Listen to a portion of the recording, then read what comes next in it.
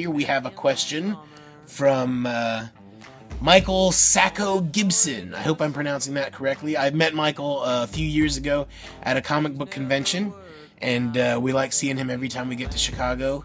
We see him at conventions. He's a nice guy. He wants to know, he wrote, I would actually love to know if there's any produce that Danny was unaware of before this process that has become a new favorite. For instance, I did a workshop with a local school a while back, and there were kids who had never seen or heard of zucchini, that then fell in love with grilled zucchini. Well, thanks for the question, Michael. I guess I can answer that question with a question. What's zucchini? Is that right? No, I'm just kidding. I like zucchini. Zucchini's good. The one thing I think that I've been made aware of that I didn't know I liked is quinoa. And, yeah, quinoa is very good.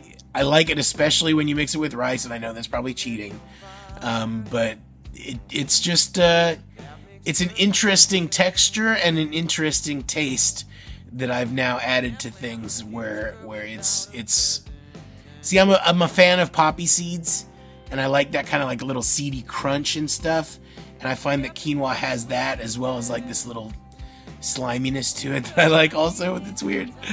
Or maybe what I think is quinoa isn't in this stuff that I've been eating, but quinoa would be one.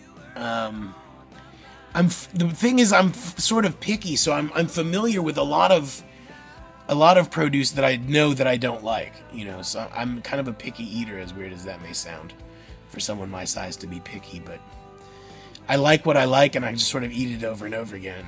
So, but you know what? If you think that I would like something that I haven't mentioned, or if you think that you've got a recipe that I might like that's a healthy recipe, or at least a healthy version of it can be made using all organic ingredients, I urge you to send them on in. We'll try anything over here, you know.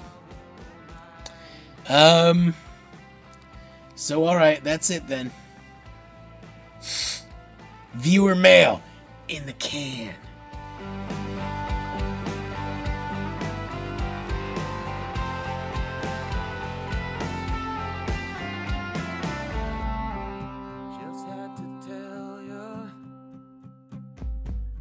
I don't need you, no.